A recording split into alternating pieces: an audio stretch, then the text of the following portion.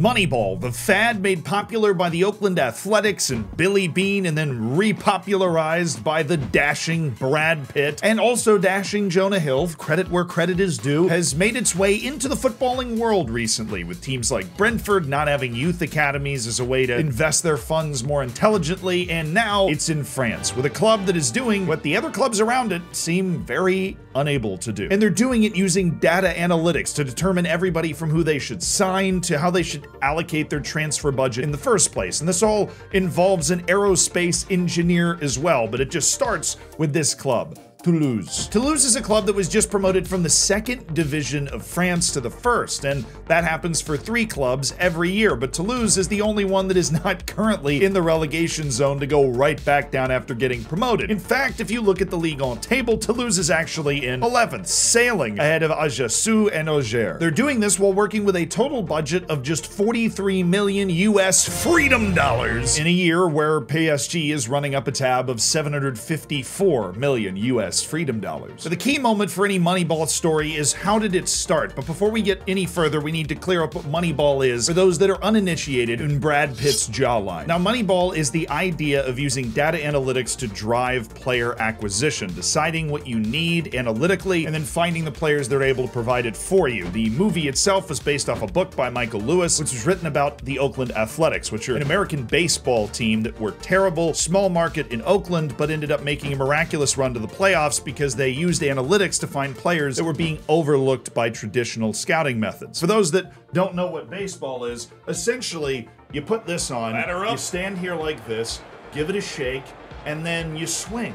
And there are a lot of numbers that come off of that. Not to mention how juiced these arms are. That's what I'm freaking talking about. We use editing to make those look really massive, you know? The underlying idea of the whole thing is that analytics help you see past biases that you hold as a scout, where somebody's from Brazil, so they surely have to have a lot of skill, or somebody is tall, so surely they must be a good, effective aerial presence. Analytics help you find somebody, for example, like Lisandro Martinez, who, even though he's 5'9", is able to be an incredibly effective presence no matter the size of the opponent. And in July 2020, the American investment firm Redbird Capital Partners purchased the majority stake in Toulouse and then appointed Damien Comolli as the president, the guy to run the whole show. And if that name sounds familiar, that's because he used to be the director of football at Liverpool. The same guy that bought Andy Carroll.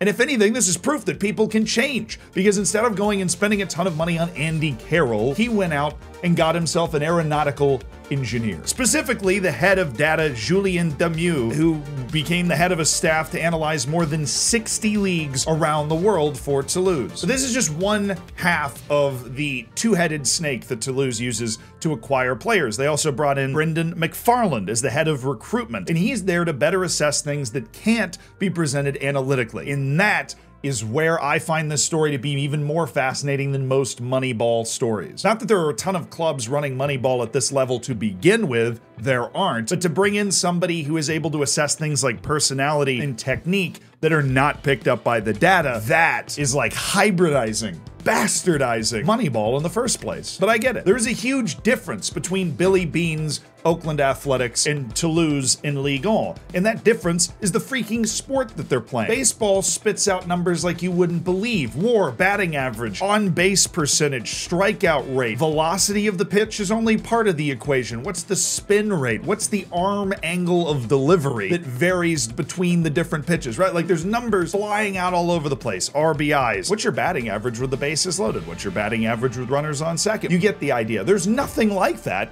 in soccer, in football. The analytics are still in their infancy, relatively. They're still being tested out, and so you need somebody like Brendan McFarland to come in and assess a few of the things that the numbers can't distill into buy this player or don't. And if you're wondering who Brendan McFarland is, he was the previous lead scout in France for Brentford, which checks out because Brentford is England's Moneyball club. By the end of 2020, the team was in place in Toulouse in the second division, and immediately they went out and bought third-tier striker Rhys Healey from MK Dons. But in their promotion season, he made 32 appearances and scored 20 goals in the second league of France. Truly an excellent pickup that almost single-handedly motivated their promotion. But Toulouse wasn't done. Their willingness to dive into second and third divisions of lesser-known leagues and countries to find players that can provide serious value doesn't know any bounds, nor should it. If a player looks good enough analytically, you have to trust they're going to be able to make the move. And that happened again with Bronco van den Boomen. Now, van den Boomen was signed also in 2020 and had a huge impact as well, but he's also transitioned wonderfully to Ligue 1 with 5 goals and 7 assists so far in the campaign. And he was playing at De Graafschap in the second division of the Netherlands 3 years ago. I hate how fast time moves. Toulouse wasn't done making signings either. They signed Thijs de Linge from the second division of the Netherlands. They went to freaking Bulgaria to get Steen Spearings. They went to Poland to get Said Hamulic. They're pulling players from overlooked locations and overlooked leagues that analytically match up with their ability to perform, and all of a sudden they're on a stage matching up against PSG, only losing 2-1 and winning comfortably against some solid Ligue 1 opposition. They even beat my boy Will Still 3-1 in the French Cup round of 16. If you look at the lineup, you see De Linge, you see Spearings, you see Van den Boomen, these guys that have been pulled up to this level and have exceeded expectations. Well, everybody's expectations except for Toulouse. And I'll take a moment just to respect Damien Camoli's comeback story. He got fired for signing Andy Carroll at Liverpool, and now he's engineering a Moneyball success story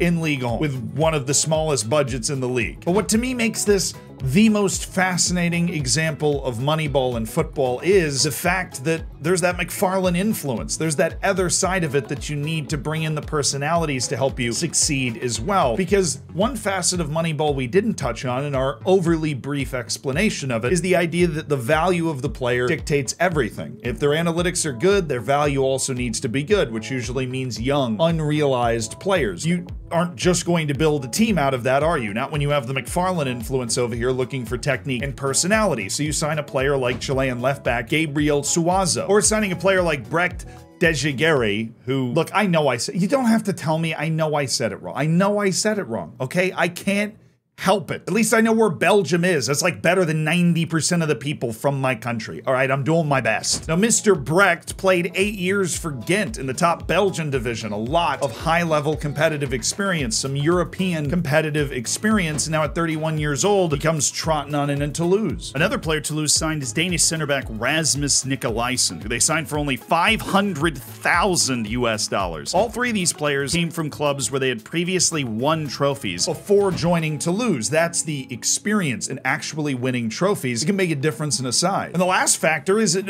unlike Brentford, they are investing heavily in youth as a way to cheaply produce talented players. They have Anthony Rouault, who is one of the best center backs in Ligue 1, honestly, this season, and he has only played for Toulouse, came up through their academy. That's a free signing. That's excellent value, and it's a different approach to Moneyball than what Brentford's taking, which is essentially financial efficiency. But now the secret is out. All that's needed is for Toulouse or a team like it in the near future to explode into the top of a league or to win miraculously a cup or a European cup to get everybody's attention to start paying a little more attention to this way of doing business. Because bringing in an aeronautical engineer to run your data analytics department, the nerds are coming. They've already taken baseball because it's a pretty good way to win.